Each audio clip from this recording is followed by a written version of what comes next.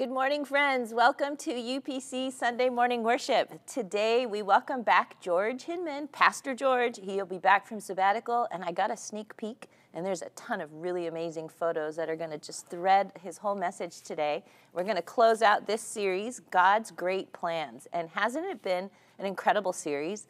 I actually went back and listened to some of the sermon clips throughout the series. It's so good how it just builds week over week. So let's just prepare our hearts as we get ready for that today. The other thing is today we have a healing service. And so at the end of the worship service, there will be elders being called to the front and deacons too. If you would like prayer at any time throughout the worship service or specifically at that time, we can also pray for you online through that blue prayer request button where we'll take you to a private prayer chat room. Or you can always email us at prayer@upc.org. This Wednesday, we begin Lent, and it's Ash Wednesday, and the service will be live streamed, and so you'll be able to see it online, or we have it here, and it is, we'll be imposing ashes on people, so I'm not sure how that will work online, but it still will be here if you'd like to participate in that way. Next Sunday, we begin groups, so there's a Go group, a Grow group, and a Gather group, and an Immerse group. So I've got the book. It's actually quite thin, so it's the last of the 6 series. And so if you still haven't signed up, please do so. You can do that on the event page. And that's it. So we will see you at the greeting time. So now let's quiet our hearts and join our friends in the sanctuary and prepare our hearts for worship.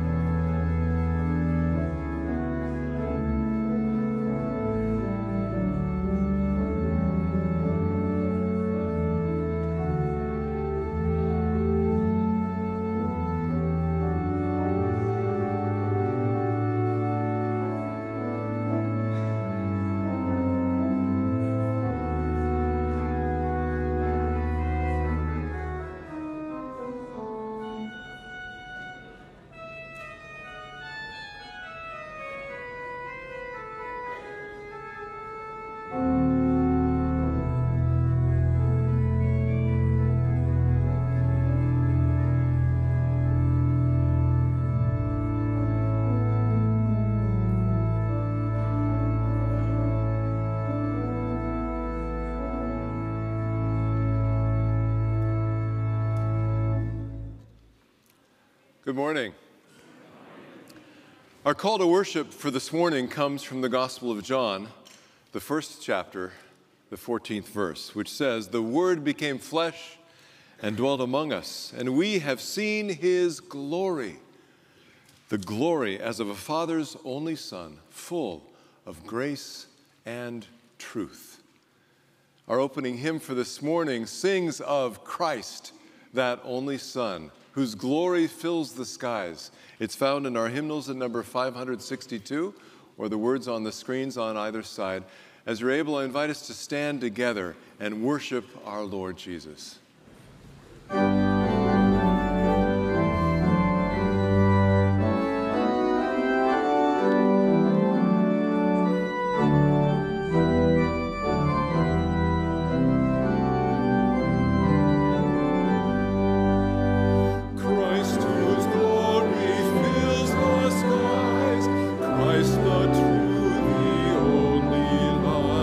Son of righteousness, arise.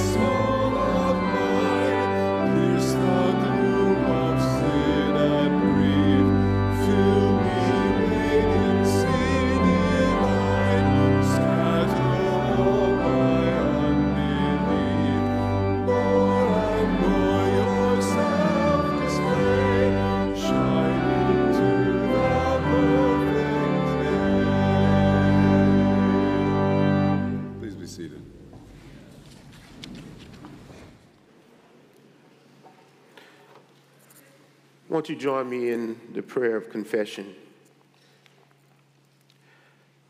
Lord, you desire truth in the inward being. Therefore, teach us wisdom, and may we hold it within our hearts. And Lord, we confess before you today that there were times throughout the course of this week that we have not been truthful with ourselves. We have not been truthful with our neighbors, our co-workers, or family members.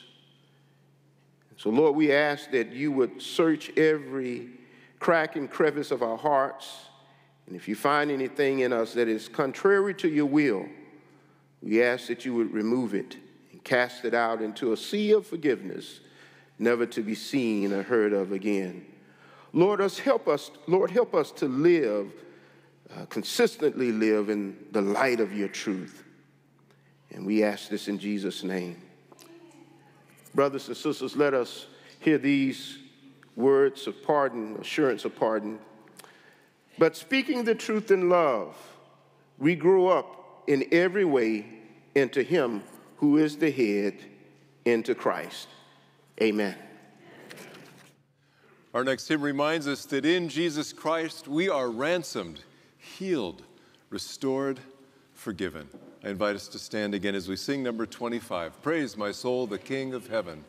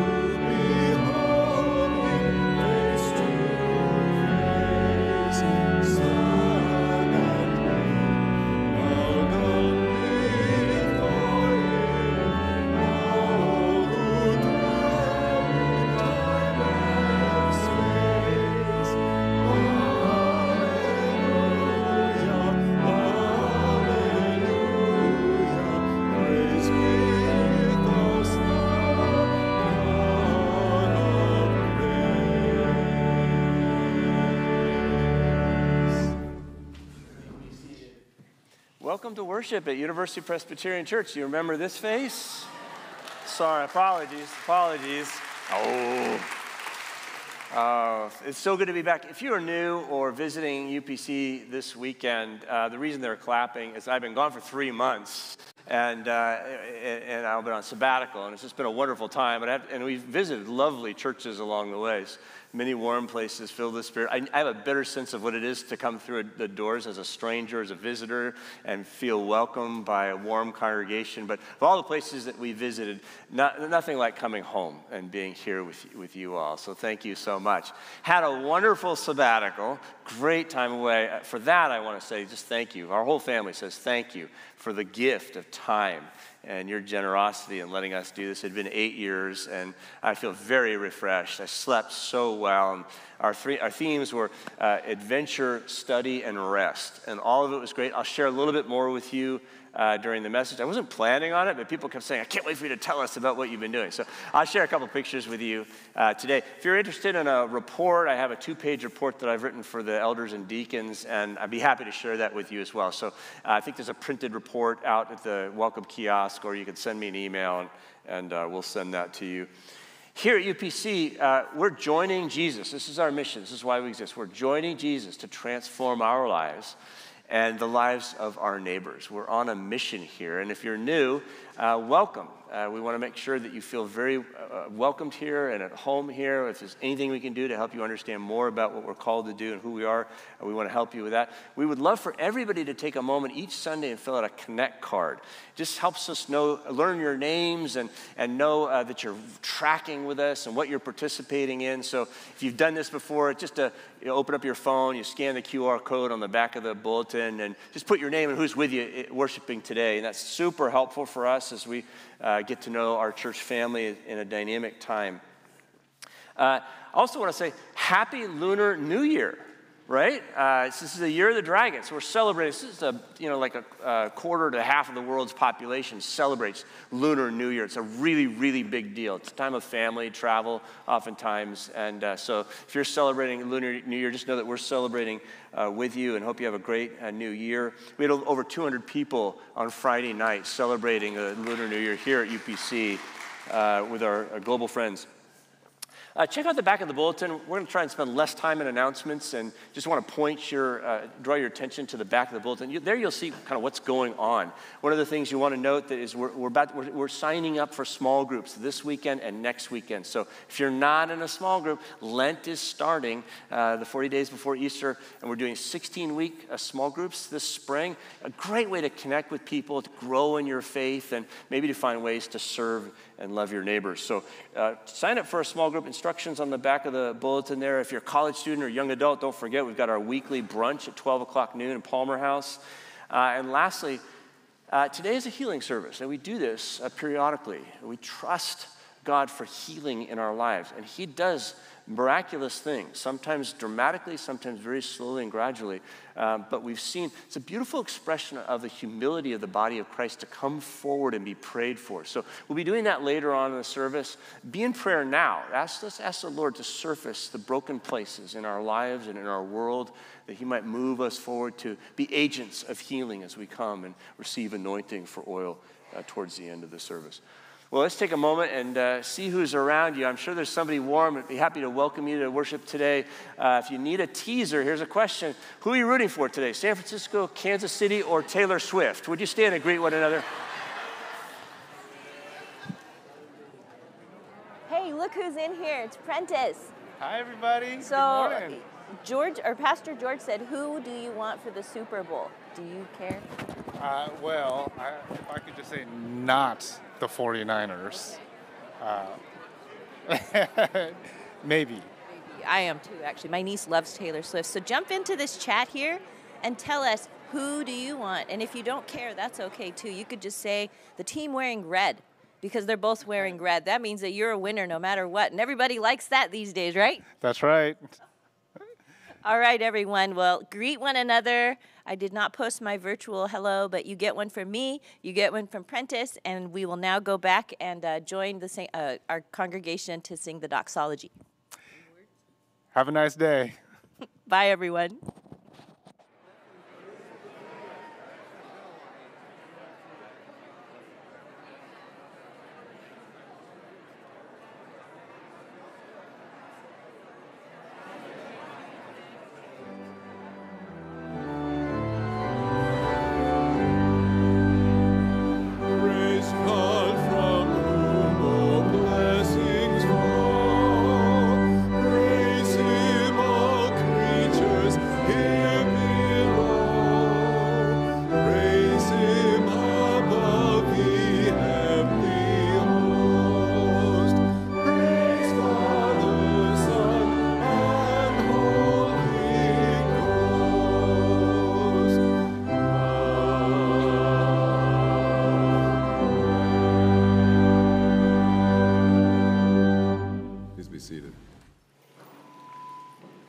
Amen. We want to invite our youth to go with their teachers in the back. Amen. One of our youth just gave me a salute like this here. All right. Amen. Amen. Now is the time for us to worship the Lord through our giving, to give back to Him a portion of that which He has given to us, because everything that God blesses us with is not always for us, but God wants us to be a conduit that we might be a blessing to others. Two other things we want to do. We want to commission our dear brother, Naji Abi Hashim. He's a faithful member here at UPC. He often sings in the choir. He's a preacher, a missionary, psychologist, just a wonderful man of God. And so he's, as we are praying for him, he's on a flight to Beirut and then to Lebanon. So let's pray that God gives him traveling grace and that God really blesses his ministry as he ministers in Lebanon. Won't you join me in prayer? Father, we thank you for all that you have given us, that every good and perfect gift comes from you. And so, Lord God, we thank you for blessing us, Lord, with financial resources. Thank you for blessing us with health and strength. Thank you, Lord, for blessing us with family and friends. And so, Lord God, we just ask that you will bless the tithes and offering that would be given, Lord, and we pray that it may be used for the upbuilding of your kingdom. And, Lord, we also lift up our dear brother, Naji. We thank you, Lord God, for his faithfulness. We thank you, Father God, for his commitment to make the gospel known. And so, Lord, we pray that you will give him traveling grace. We pray that you will give him favor along the way, that you would show him glimpses of yourself. And, Lord, we pray that you will be with him in Lebanon, that you will give him favor with the people, give him the right words to share, Lord God, and may he represent you well, Father God. And Lord, we come boldly to the throne of grace this morning, knowing that we have a great high priest who can sympathize with all that we could ever go through. And we know that your grace is always sufficient and your mercies are new every morning. And your strength is made perfect in our weaknesses. And like your servant Paul, Lord, may we learn to glory in our weakness, because that's where you show up in our lives, dear God. And Lord, we do want to lift up those within our church family. We pray for those who are facing health challenges and recovering from surgery. We lift up our dear sister Marcia, Kay Louise, Ken, Bung, Barb, Kevin, Sandra, Peter, Dave, and Malcolm. And we also lift up Jane and Sue, who are in hospice care. And Lord, we know that there are many others, and those who are in the sanctuary today who have unspoken prayers and concerns, dear God. And Lord, we pray that you will heal where healing is needed, that you would mend broken relationships, dear God, that you would show yourself, Lord, to be a very present help in time of need. And Lord, we pray for this spiritual climate that we live in, dear God, a climate of retaliation. We pray, Lord God, for this spiritual climate, dear God, that we may be people of reconciliation, Father God. And Lord, we just pray for this year, dear God, this political year. People are running for office, Lord. We pray for a spirit of love, a spirit of grace.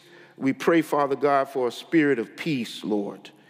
And Lord, we ask that as Christians, Lord, out of all people, that we may be ones who exhibit that grace, that peace, and that love. And now, Lord, we ask that you would teach us how to pray as you taught your disciples by saying, Our Father, who art in heaven, hallowed be thy name. Thy kingdom come, thy will be done on earth as it is in heaven. Give us this day our daily bread, and forgive us for our trespasses, as we forgive those who trespass against us. And lead us not into temptation, but deliver us from evil. For thine is the kingdom, and the power, and the glory forever. Amen.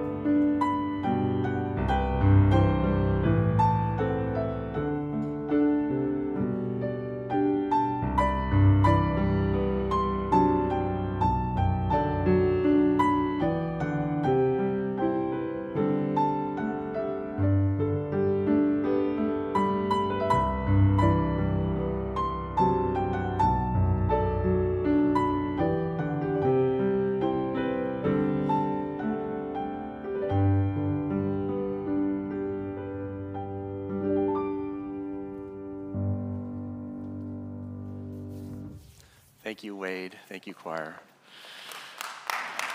Amen. Oh, so good to be with you. I might be a little bit rusty today, okay? You give me one rusty sermon. I want to share a little bit, as I say, about our experiences during the sabbatical. You'll hear more later as the weeks go by, I'm sure. But more importantly, what I really want to share with you today is a promise. And we just sung it, heard it. It's the promise of God that those who seek the Lord will find He has a plan for your life. He has a purpose for your life. He has an adventure for the living of that life. Let's turn to those words in the book of Jeremiah. Would you open up a Bible, navigate on an app, or pull the black book out in the rack in front of you? If you're pulling the Pew Bible out, you can turn to page 639. All of us to Jeremiah chapter 29, verses 11 through 14. And if you're able, would you stand? Let's read this aloud together as an act of worship. And when we're done reading, I'll say, "This is the word of the Lord," so that if you believe it, you can say, "Thanks be to God." Jeremiah 29, 11 through 14. Listen carefully. You're reading God's holy word. "For surely I know the plans I have for you, says the Lord, plans for your welfare and not for harm, to give you a future with hope. Then when you call upon me and come and pray to me, I will hear you. When you search for me, you will find me. If you seek me with all your heart, I will let you find me, says the Lord. And I will restore your fortunes, gather you from all the nations and all the places where I have driven you, says the Lord. And I will bring you back to the place from which I sent you into exile." This is the word of the Lord. Grass withers and the flower falls, but the word of the Lord lasts forever. Please be seated. Lord Jesus, when we come to worship you, we usually come because we know we need something. We need a Savior. We know we need to hear from our beloved Creator and Redeemer.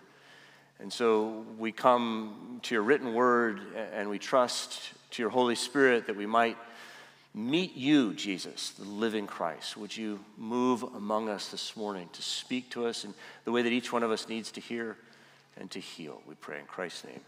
Amen. Well, notice this. You find yourself where you find yourself because God wants you to find him here. Wherever you are right now. I mean, I can testify how easy it is to get lost in your own life. And here Israel is having an experience of its own lostness. They're in exile in Babylon. Jeremiah is writing a letter from Jerusalem to God's people there. A good people, but lost people. Faithful people, a remnant, but lost in their own lives. And the Lord is saying to them, essentially, you've gotten yourself lost, but I've got you to this place so that you can find me.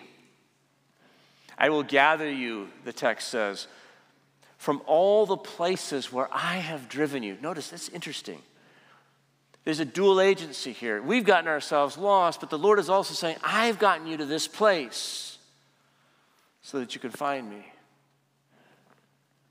It reminds me of the contested spaces of our lives, those places we find ourselves where we're lost, those places of resistance, of willfulness, places where we're not sure we really want a plan from God. Do we even believe in God at all? But these are places, these contested spaces, that are also places of possibility. This is what Jeremiah reminds God's people. This is places where the Lord says to you, I want you to find me right here. When you call upon me, he said. If you seek me, he says. Now, a picture of that for me is a door. So just think of a door, a door, something that will close God out, or something that could let God in. Behind a door is space. And this space is encircled by your life, is circled by circumstances, but it's characterized by closeness or openness at a door. So here's a picture of a door. This door happens to be in Cambridge, England. where we spent a month of our sabbatical. This is the door to Ridley Hall. You'd think there'd be more doors, but really Cambridge is a city of walled forts. If you've been there, you've seen that. Little cobblestone streets, but then dozens of colleges, they call them. And they're all medieval little forts, little castle-like. They're surrounded by a wall, and they've got this one door, no drawbridge. I didn't see that anymore. But what you see here is you see two double doors, and then inside of that, like big enough for a carriage, I suppose, to come through. I never saw the double door open, but they all have this smaller door that forces you to kind of bend over and step over at the same time to come into this place. And then you come in, and now and for the first time, you can see the college. You see the green and all the living spaces and classroom spaces around this beautiful open green, which has lots of rules about who's allowed to step on the grass and who's not allowed to step on the grass. But it just reminds me of a fort and a contested space. There's inside space here. And I don't think there's anything dangerous now, but I suppose in medieval times there was a real risk there. Now, the only dangerous thing in Cambridge that I found was the bicyclists who are riding, like everyone's late for something, 5 minutes late, and the delivery services on motorbikes that will just run into you. And of course, they're on the wrong side of the road there. So it was terrifying. We'd get back from a bike ride across town, and our adrenaline would be flooding us. But we have contested spaces in our lives. Babylon is a contested space. Will we go with God's plans or not? Israel was a contested space. Is this God's city, or do we want to be like all the other nations? The whole planet is a contested space. That's the point of the Eden story. Will we respond to the word of the Creator, whether it makes sense to us or not? Or will we decide for ourselves what's good or evil? A contested space. Why are there these contested spaces in our lives and in the world? Well, the answer is love. Jeremiah will remind Israel 2 chapters later in verse 3, chapter 31, I've loved you with an everlasting love. Love makes room for people to say no. Right? Love allows us to respond to that love or not respond to that love. This is what a contested space really is. So if I say to you, hey, I'm having a birthday party soon, and you have to come. You must come. If you don't come, you won't be my friend anymore. How does that feel? I mean, how would that feel for me? I mean, not very satisfying for you to come. Or your love interest, you know, that really cute person who's walking across campus from time to time, and you've got your eye on them, and you go to your therapist because you're so filled with anxiety, and the therapist says, hey, actually, that person is one of my clients as well. And I've dabbled in some hypnotism. How about if I hypnotize her or him, and next time you see them, they'll say, honey, I love you, and they'll say that for the rest of their lives, and you can get married to them and live happily ever after. Does that sound, would you do that? He's like, for sure. No, you would not do that. Because real love, mature love, is free. Creates the possibility of refusal, of saying no. And God wants that kind of a love with us. It's part of the beauty of who God is and the richness of his love. He doesn't compel us to respond. He invites us to respond. The Lord always comes into our lives by invitation. And so those spaces are set up where we have to decide, will we invite him in? Will we choose to want his plans or not for our lives?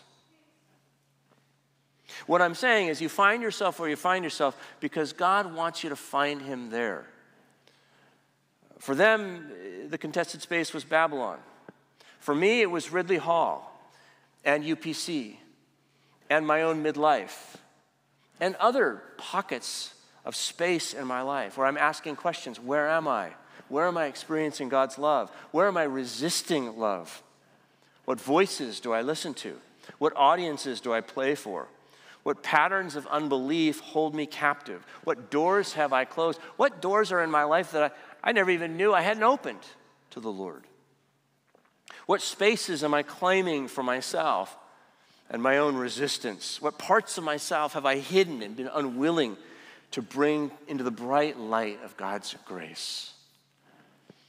I wonder what happens to you if you ask yourself these same questions. We all have contested spaces in our lives. Jeremiah suggests that you are where you are because at this very moment, God wants you to find him here. This is the place where I have driven you, the Lord says. Check that door in your life.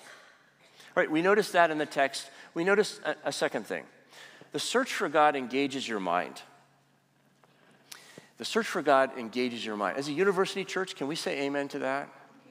You know, the Lord says, I want you to love me with your whole mind. And it doesn't mean you're brilliant. It doesn't mean you've got a lot of degrees. It doesn't mean you've been to school at all. But what it does mean is that you use the brain that God has given you to pursue him and to love him. Especially important because Jeremiah says in chapter 17, verse 6, that our mental presets are programmed against perceiving and believing and loving God. The heart, he says, is deceptive. In our text here, he says, seek me with all your heart. Jeremiah 29:13. The word that's translated heart here is also the Hebrew word for mind. It's the same word. This word can be translated heart, mind, understanding, imagination. For example, in Jeremiah 51:50, he says, let Jerusalem come into your mind. And that's the same word. Often Jeremiah will use this word when he says, you say in your heart. Now, he's obviously not talking about an organ there. If he's talking about our inner dialogue, he's talking about the way that we speak to ourselves, and we would call that our minds. The heart, mind, understanding, imagination. So the point is, you're not, and I are invited to seek me with all of that, all of that, your whole mind, and you will find me. Now, here's another picture. The picture for that, for me, is a classroom. Just a kind of an icon of a place where we open our minds, where we challenge our own thinking, where we pursue truth. And here's a classroom in Cambridge. Most of the classes that Ann and I were a part of were much smaller than this, just around a table, sometimes just a handful of other students. But this one was standing room only because the man on the right there is a man named John Lennox, and he's a very special man. He's a Cambridge PhD, professor emeritus of mathematics at Oxford. He's also a professor of philosophy of science. He's a Christian. He actually was a student of C.S. Lewis's for a season. And he's engaged in a number of debates over the years with some of the brightest atheists of our day, Richard Dawkins, Christopher Hitchens, Peter Singer. This evening, he was showing us a movie that he's just put out called Against the Tide, Finding God in an Age of Science. I would recommend the film. After showing the film, he gave us his time for 3 hours. We were there in a Q&A session. It was fascinating. And John Lennox absolutely believes that the search for God engages your mind. He told us a story, a conversation that he had with one of his atheist colleagues in the sciences. And he asked his colleague, so what instrument do you use for your science? And they referenced the computer that was on the lab table.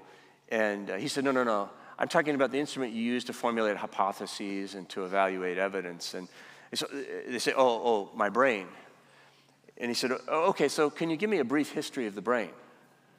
And the person kind of went through, well, it's the product of blind, unguided, random forces.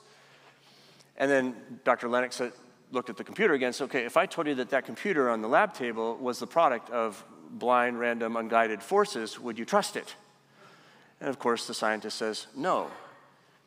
And he says, well, would you trust your brain if that's all it were? And he says, all the great scientists say no. That our brains, our minds have to be more than that in order to give us deliverances that we can trust, that are fundamentally credible. So then John Lennox goes on, he says to us, on the other hand, it's so interesting. One of the things that compels his own faith is this idea that the universe can be described by mathematical equations. This is his field.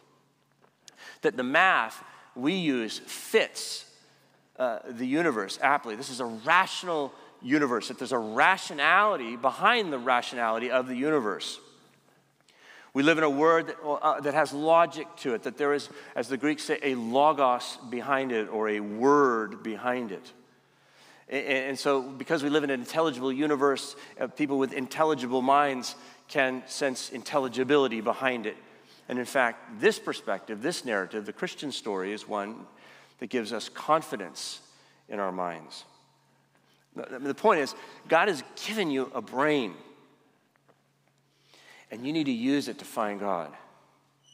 Especially modern people, because modern people have been programmed by the Enlightenment to believe that God is somehow distant, that we're insulated from the spiritual world.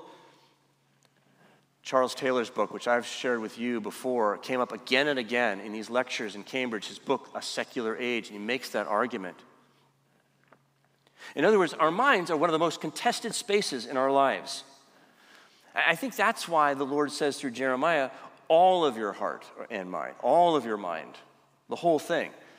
He doesn't say just use part of it, because in some ways, your mind is a contested space. Part of it thinks one way, but another part of it thinks another way. You know what I'm saying? To think with your whole mind means you have to use part of your mind to think about how the other part is thinking, because of the cultural programming of our moment.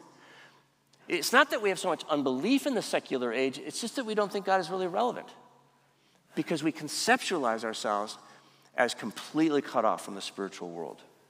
And God is distant, not interfacing at all with human history. We've got to deprogram that thought. It takes our whole mind to think that through.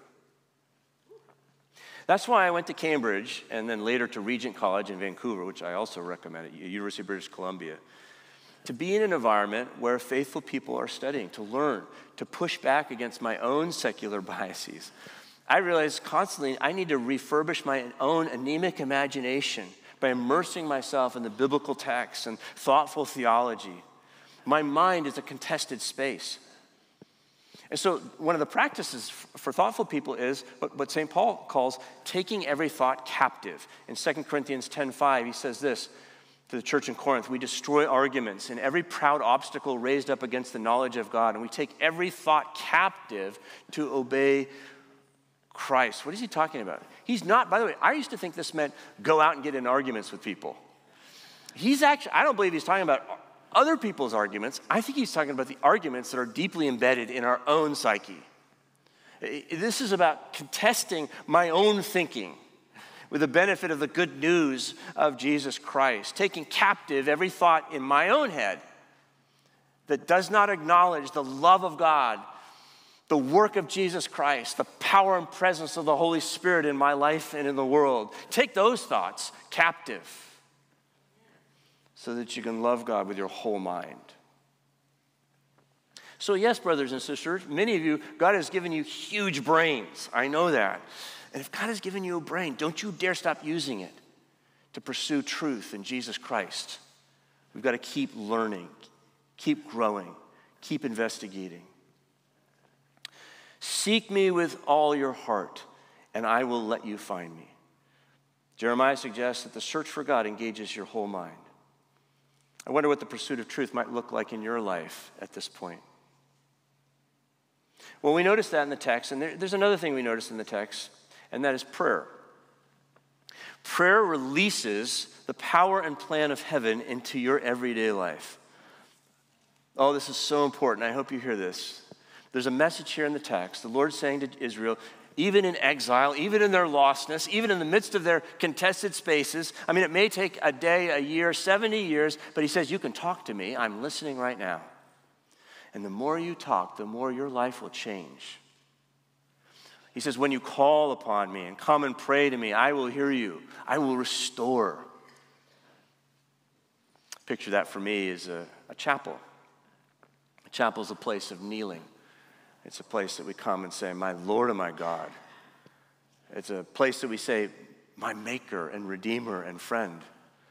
It's a place that we say, not my will, but thine. It's a place of surrender. So here's a picture of a chapel in Cambridge. This is not actually Ridley Hall, but we came to Cambridge because of Ridley Hall. Ridley Hall is a very faithful evangelical community with long-standing tradition of preparing men and women for service and scholarship in the Church of England. And it's a worshiping community. We want to be a part of that. And they practice daily prayer every morning and every evening. The bell would ring. We were in the dorm room just 50 feet away from the chapel. And the bell would ring, and we'd put our toothbrushes down, and we'd run into that chapel, and they'd give us a little prayer book, the 1662 Book of Common Prayer. And we would be there in that chapel for 10, 20 minutes, just reading and working our ways through the prayers. Thomas Cranmer, in the 16th century, wrote the Book of Common Prayer, 1559. It's the first edition of it. And his thought was, let's reclaim the ancient prayers of the early church. And if you read Thomas Cranmer's morning and evening prayer every day, you would read through the whole Psalter every 30 days, every month, just the Psalms is the heart of it. And you'd read through the whole of the Bible every year. It's kind of like our immerse. And to just imagine what it was like at the Reformation to be able to completely immerse yourself in these narratives and pray these prayers with David. I mean, it had a powerful effect on me, Ridley. This particular picture that I'm showing you here is from St. Edward's Church. And if you look carefully, there's a brown wooden structure on the left-hand side, and that's called the Latimer pulpit. This pulpit was believed to be the place where the first sermon of the English Reformation was preached in 1525, Christmas Eve. A man named Robert Barnes preached an openly evangelical sermon. And this pulpit, the very same pulpit which is used today by a former alum of the same grad school that I went to, Gordon Conwell, was used by Thomas Cranmer himself, Hugh Latimer, Nicholas Ridley, Robert Barnes. The last day that we were in Cambridge, we came here. It's 13th century or older. It's one of the oldest churches in Cambridge. And we wanted to have morning communion. It was a Friday morning, and we came in. There were just 3 or 4 people off to the side in a little chapel on the side of this. You can kind of see the edge of it here. And we sat down, and there was just an empty lectern, and nobody was there. We waited for the appointed hour, and I could hear this shuffling behind me, these feet. Very slow, and I could hear what sounded like a dragon, speaking of the year of the dragon, labored breathing. And I turned around, and there's a very thin, very old man who to me seemed like he might have crawled right out of the crypts. I mean, he might have been there to hear that first Reformation sermon. I don't know. But it was going to take him 5 minutes to get 10 feet from the back to the front. And he came up there and he explained to us that the vicar had other university business today, so there could be no communion. But if we like, he would read the morning prayers for us, and which he did. And it was very British. So he would say, I wonder if I were to read the odd verses, whether you might like to read the even verses. We're like, it was so gentle and kind. We're like, yes, we will read the even verses if you might like to read the odd verses, very gentlemanly. And then he started to read. And this man, he read with such gravitas. I mean, they're the same words that we had been reading, but he had incorporated these words into his very being, and he'd say words like ungodly in such a way that you'd think, I'd never want to sin again, And he'd speak of he'd speak of King Jesus and your dear son in such a way that you'd think that he was just about to see him himself around the next corner, which he might have.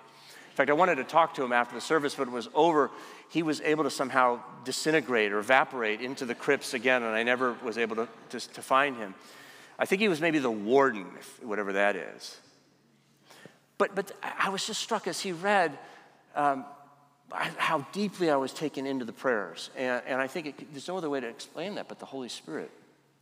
And the Holy Spirit met me in those prayers. And I'm doing more prayer because of that. See, prayer releases the power and plan of heaven into your everyday life. It says, Lord, here's what I'm going through. Lord, here's what the world is going through. I want you to come and do something about it. Do you know that Daniel was in Babylon at this time? He was there. This is 594 BC. Daniel is there. And Daniel prayed 3 times a day. It's where the daily office comes from, Daniel's practice of praying. And one day, you can read one of his prayers, by the way, in Daniel chapter 9, but don't stop there. Read Daniel 10 as well, because 10 gives you the back end of the story. In chapter 10, Daniel gets this visitation from an angel who gives him a vision, and he basically says to Daniel, I know your prayers seem so ordinary, but I got to tell you, I came from a battle. I've been grappling with the powers of darkness. Me and another angel, we've been holding back the prince of Persia, and soon the prince of Greece is coming, and we're holding. As you pray, you are empowering us for combat in the heavenly places. Don't stop now. Because as you pray, the way things are going in heaven will be the way things go on earth. Thy will be done on earth as it is in heaven. Such encouragement for Daniel and for us, I think, to know, oh, I don't know, do I really have time? Oh, I don't know, does it really do anything? Yes. What does it mean that we're gonna leave here having asked the Lord to give us our daily bread, to forgive us of our sins, to help us to grow in love for him and love for one another, for our neighbors? It'll make a difference. I don't know, I can't explain it to you. You say, why doesn't God just do this anyways? It's because of contested spaces. God wants your invitation. In his love for us, he has condescended to us to bind himself so that his agency collaborates with our agency. Blaise Pascal said God has given us the dignity of causality. You see, he waits for the invitation. And when we invite God to take action in our lives or in the world, he now has the permission that he wants in order to come in and go, boom, all right.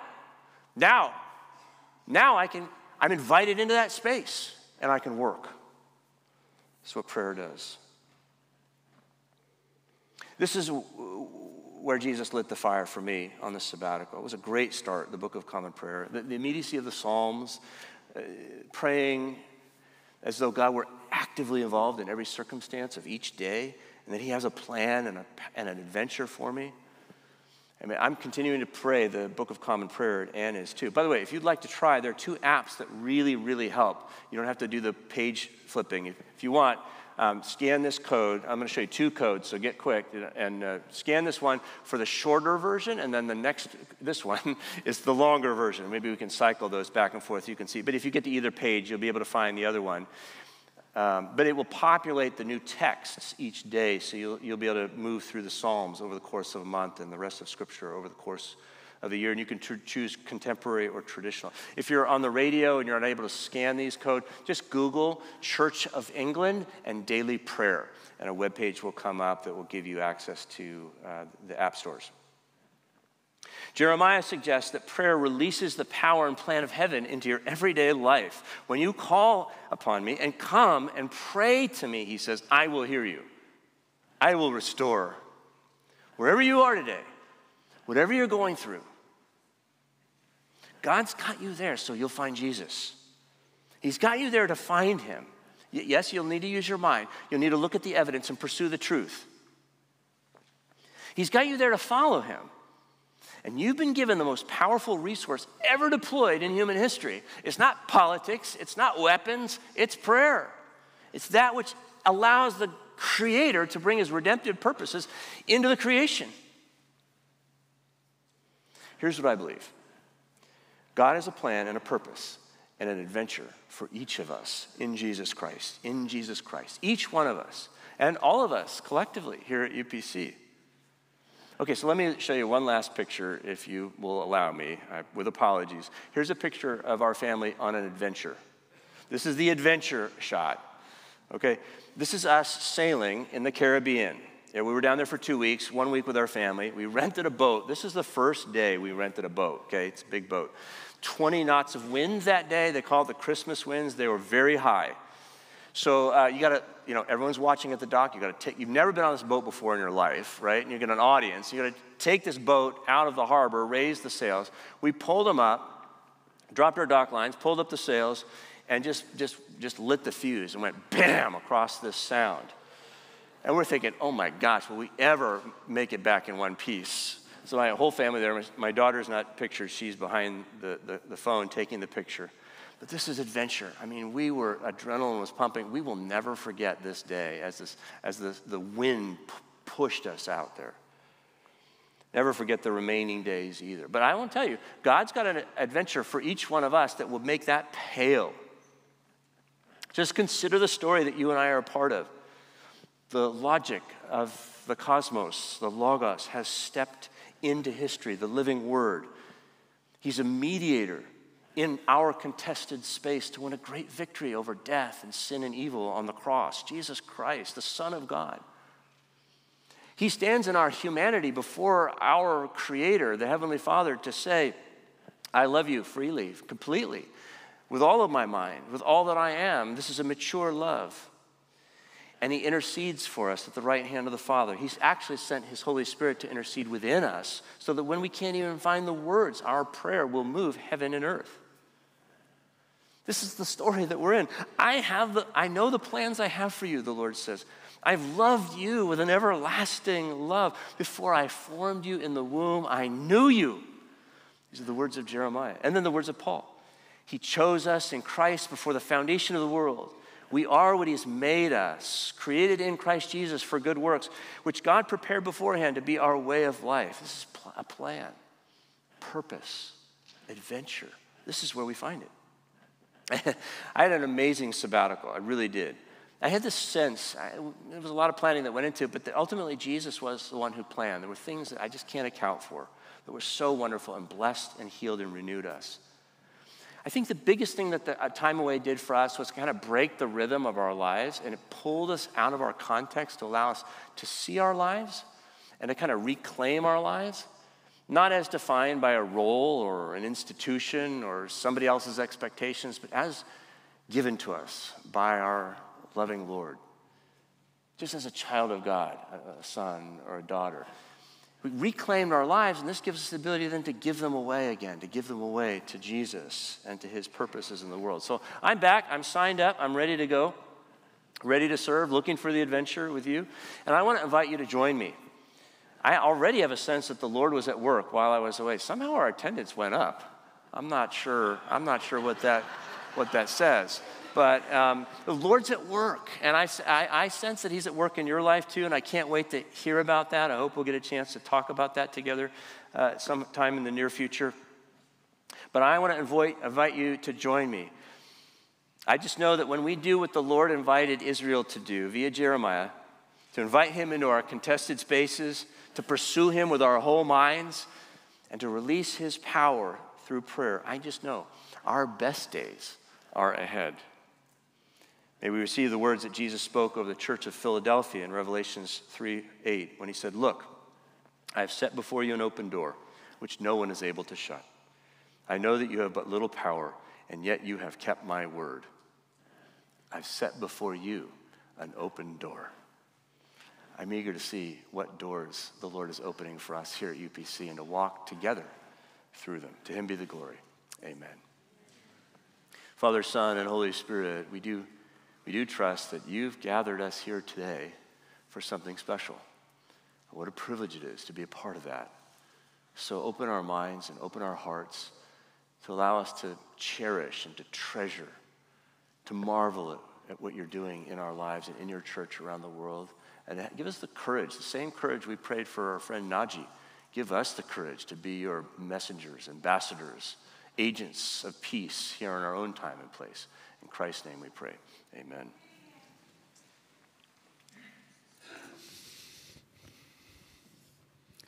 A moment ago, George quoted Jeremiah 31:3, in which the Lord says, "I have loved you with an everlasting love."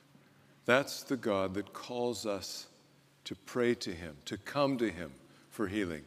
I want to invite us to sing a few stanzas of this hymn. As you're able, let's stand as we sing together, "Hear, Master, in this quiet place."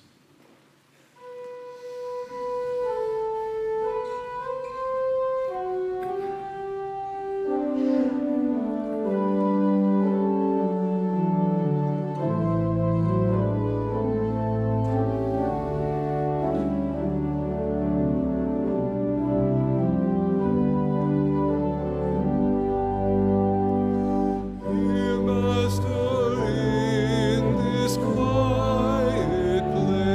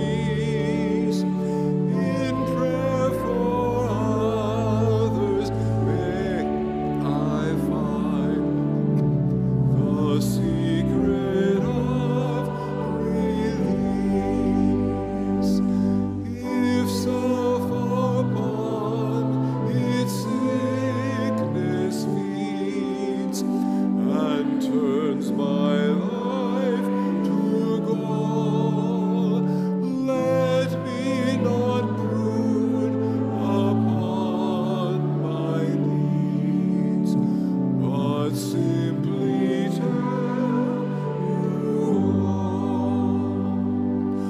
You never said you asked too much to any troubled soul. I long to feel your healing touch. Will you not make me whole?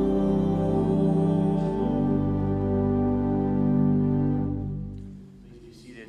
This is a time for our healing service and the time for us to consider what is it that we ask of our Savior, Jesus Christ. Remember what he asked blind Bartimaeus, what do you want me to do for you? And he sought healing. And I believe Jesus is asking each of us, what do you want me to do for you?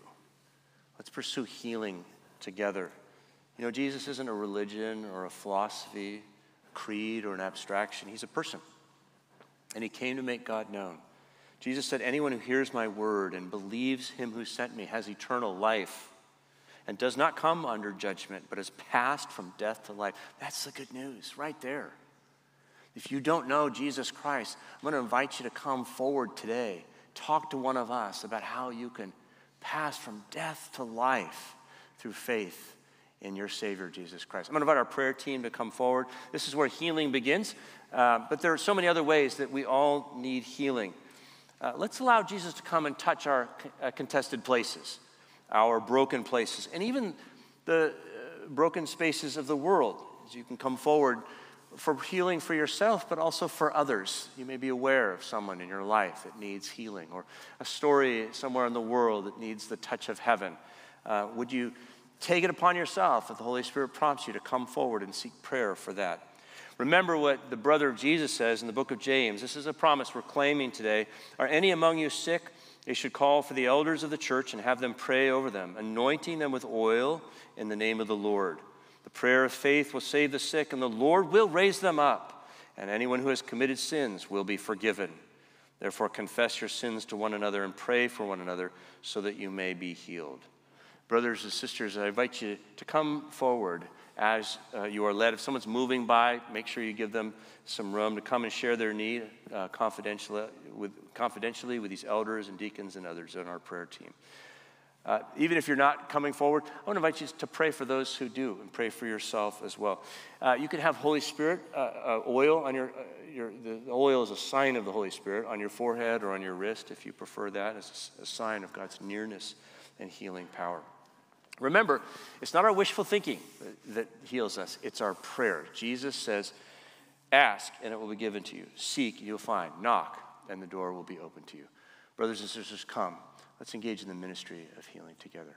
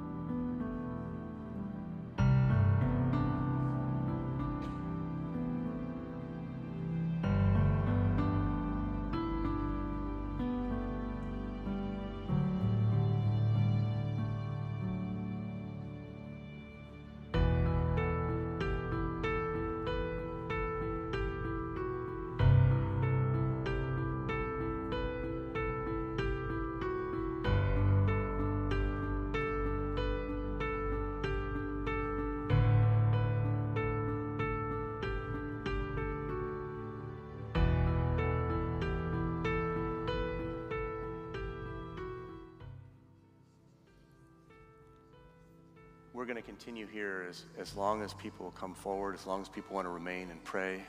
I don't want anybody to miss an opportunity should the Holy Spirit be nudging you to come. And sometimes we don't have as much faith as we would like to have, and just something about leaning on the faith of a brother or a sister in Christ. So if you don't have faith today, that's okay. Come and allow us to have faith for you and touch an area in your life, whether that's physical healing or emotional healing or a relationship or financial or something at work. Please take your time this morning. Let's linger together in the healing presence of Jesus. Meantime, I do understand that some of us have to go pick up kiddos or have other tasks to attend to. So I'm going to invite you to stand for a moment if you're able, and I have a few words of benediction for you. Certainly want to say thank you for worshiping with us today. It's so good for me to see your face. Thank you for being on the live stream, on the radio as well. And thank you for your generous giving. Continues to be a need here at UPC as we meet the needs of our neighborhood and our world. Your generosity makes a huge difference. So you can come to upc.org, or you can use the boxes in the back. Well, I want to charge you this week to open a door in your life, to find a place in your life where you might have some resistance to love, and open that door and see what God might do with it. May the Lord bless you and keep you. May the Lord make his face to shine upon you, be gracious unto you. May the Lord lift up his countenance upon you and give you his peace. And all God's people said, amen.